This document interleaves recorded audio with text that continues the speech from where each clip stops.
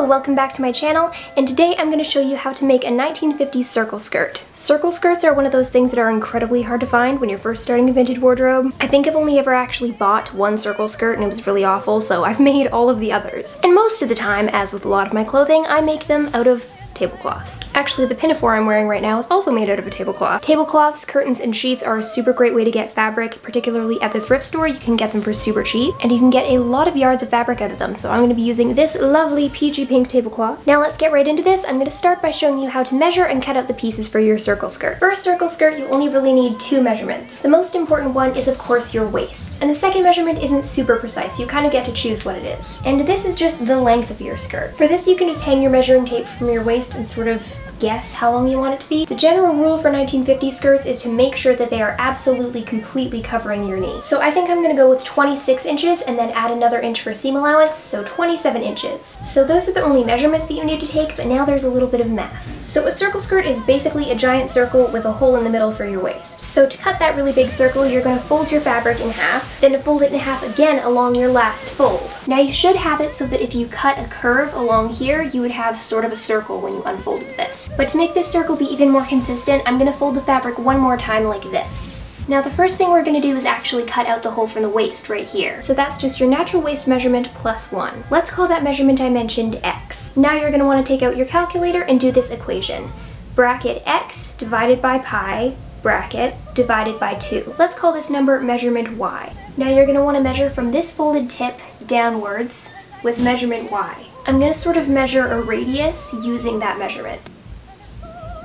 So now I have a little curve drawn right here. Now I'm going to cut along this. I'd recommend trying to cut sort of on this side of the line. It's better to have the hole be too small than too big, because you can always cut it a little bit bigger. Now earlier you decided on the length of your skirt. This line we just cut is where your waist is going to be. Measure down from that edge the length of your skirt.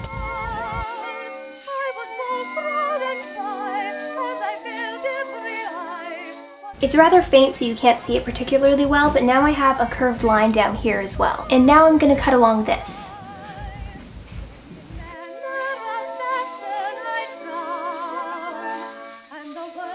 Now you should have a big circle with a smaller circle cut out of the middle. The last thing you're going to want to do with this piece is cut it completely opened. This is so that we can make the closure later.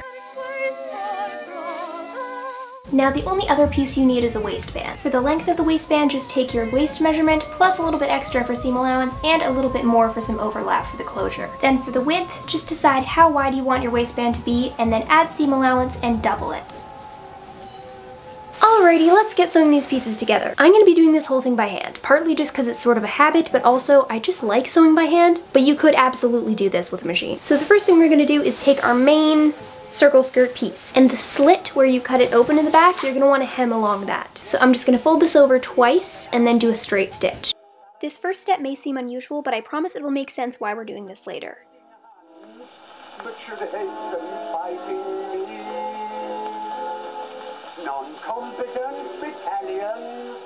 So that was the first step for the center back closure. I did it on both of the edges, but we're going to come back to that a little later. Right now we're going to sew on the waistband. For this you're going to, of course, want to take your waistband piece, fold it in half lengthwise, and then sew the raw edges right sides together with the waistline of the skirt. Keep in mind that there are a lot of different ways that you can do closures and waistbands and all that stuff. This is just how I like to do it. But with any classic circle skirt, you're going to find that this opening where your waist goes, it's going to want to stretch out quite a bit. This is because it's cut along the bias in a lot of this, meaning it's sort of slanted across the grain of the fabric. So if you just started sewing the waistband on, you'd probably find that this would just start to stretch out and it just wouldn't line up properly, and the skirt will probably end up being way too big for you. So it's very, very important to pin your waistband on first or baste it. The waistband's length should be approximately your waist measurement plus 2 inches. This is for a little bit of seam allowance and also for the overlap in the back of the skirt. But there's still something else I'm going to do before I start even pinning this onto the skirt. I'm going to fold it in half lengthwise with the right sides together, then sew it straight across this edge so that I can sort of flip it right side out, and then you'll have a nice clean edge right here. I'm going to do that on both ends of the waistband before I sew it on.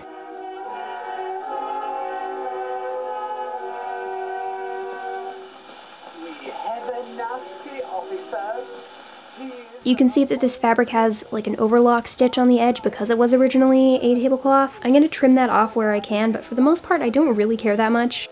But I cut him twice today, and then he asked the reason I said I thought the captain. Now that the waistband is sewn on, we're going to turn it to the inside and fell the seam allowance down. In case you don't know what felling is, it's basically where you take the seam allowance and fold it under itself, like that, and then stitch it down with a whip stitch. You can do this whole bit just by holding it in your hands, but I find it really useful to pin one end, like one end of the waistband, to like my bed or something, and then I have both of my hands free to do like the folding and the stitching. So I'm gonna get on with the felling.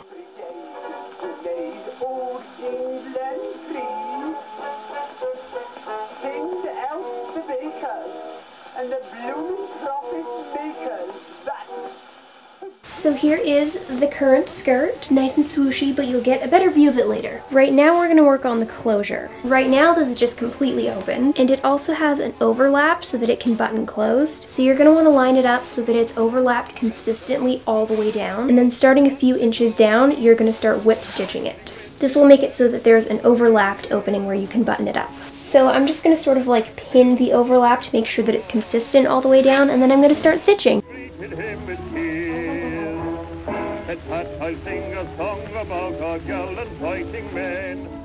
Here's what the back of the skirt looks like. Now I'm going to sew in some buttons and some buttonholes. You could also do this with hooks and eyes or snaps. You could also put a zipper in here. I just like the look of buttons. If you want a little more explanation of how to do a hand sewn buttonhole, you can look at pretty much any other one of my sewing videos. In my series, What Would the Elves Wear If They Were Real, there's a whole lot of eyelets, and hand-sewn eyelets are done in a very similar process to hand-sewn buttonholes. I'll probably just get like some little tiny pink or white buttons, and then all that's left after that is to hem the bottom, which I'll probably do a little bit here and there while I'm watching some Netflix or something. And for the hem, I'm just gonna do the usual little folding it over twice and then doing a straight stitch. So I'm just gonna sew on some buttons, do a little hem, and then the skirt will be done.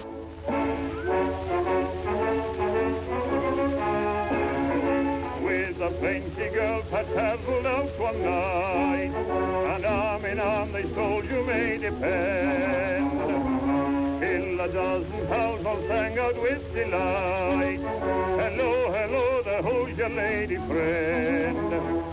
Said Patrick, I don't know her name, but listen here, old pal, if this is what they gave us with. Every morn my memory strays across the sea where flying fishes play. And as the night is falling, I find myself recalling that blissful all enthralling day. I found my love in Avalon, beside the bay. I left my...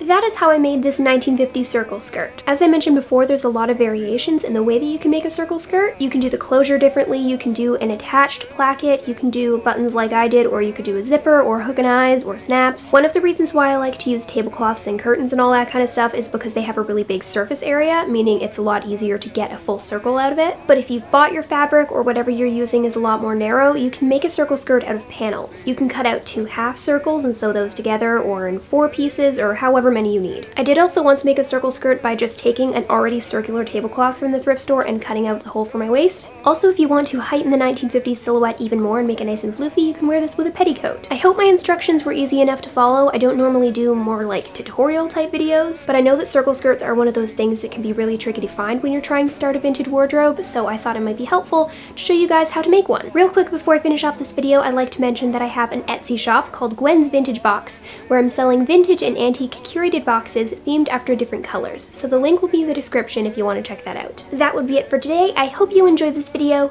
Please comment, rate, subscribe, and all that jazz, and I'll see you guys next time. Bye! Now let's get right into it. How is the blender always on when I'm filming? Always. Like, I don't remember the last time I tried to film and the blender did not turn on.